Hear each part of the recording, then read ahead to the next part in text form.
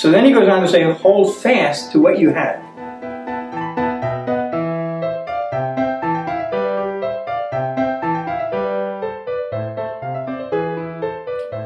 Let me read you what Paul wrote to the Corinthians. For who regards you as superior? What do you have that you did not receive? And if you did receive it, why do you boast as though you did not receive it? 1 Corinthians 4:7. Whatever we have, we've been given. Absolutely everything. Okay? Everybody wants to say, well, I accomplished this, I did this, I earned this, I got... Want to know something? Everything I have is a gift from God. All good gifts come from God. That's what it says. Let me ask you a question. What would you answer if somebody were to say to you, what do you have? Remember, he said to you, hold fast to what you have. If somebody comes up to you and says, what do you have? What would you answer? Is this like a banker asking for a financial statement? You know, you list your assets on one side and your liabilities on the other.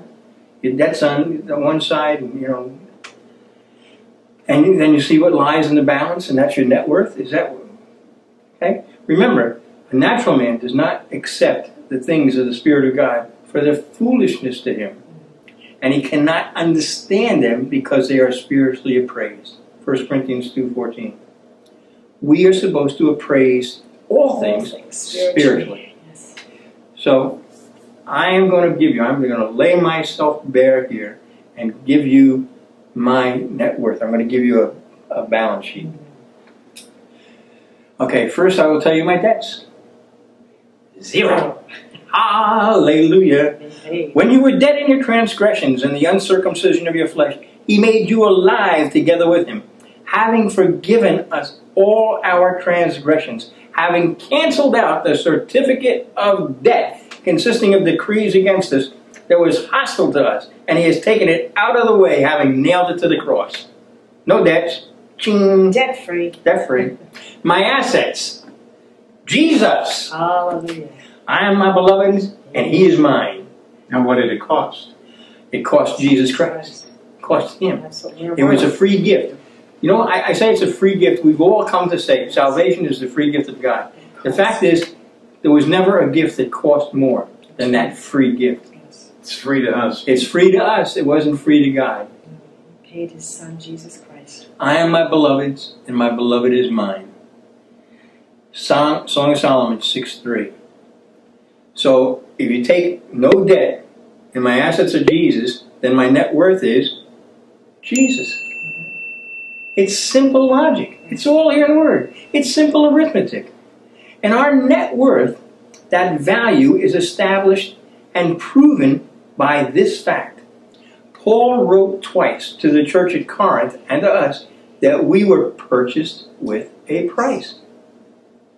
The price was Jesus Christ on the cross of Calvary. Almighty God did not spare his own son, but delivered him over for us all, is what Paul wrote to the Romans and to us. Romans 8:32. What we have is Jesus.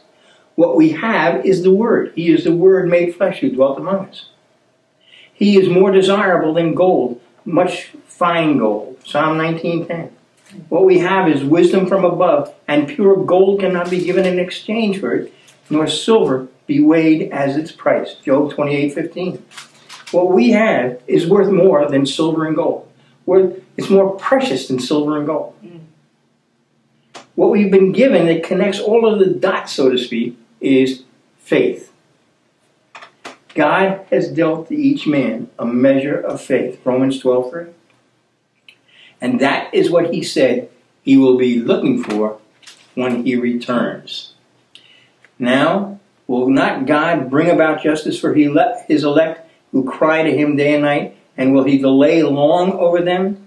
I tell you that he will bring about justice for them quickly. However, when the Son of Man comes, will he find faith on earth? Luke 18, 7 and 8. Hold fast to what you have. Faith. Because that's what connects it all together. That's what connects the love. That's what connects the power of the Word. It's faith. Now, I believe that the great warning or encouragement from the Lord here to us, his people in the last day, That wonderful, great, and terrible day of the Lord is that we should guard our faith, which comes from hearing His word. That's why there's such an attack on the word. Right. Okay? Remember that He had just said to the church at Philadelphia that He would make the world know that He loved us because they had kept His word. Right. Faith comes by hearing, Hearing by the word. by the word. Romans 10:17. Fear comes by hearing. Hearing the world. And yes, there's an element difference. Yes. That's what it says in Psalm 55, verses 2 and 3. David said when he listened to the enemy, when he paid attention to what the world was saying, he became very distracted. Yes. He became nervous and distracted. You have a choice.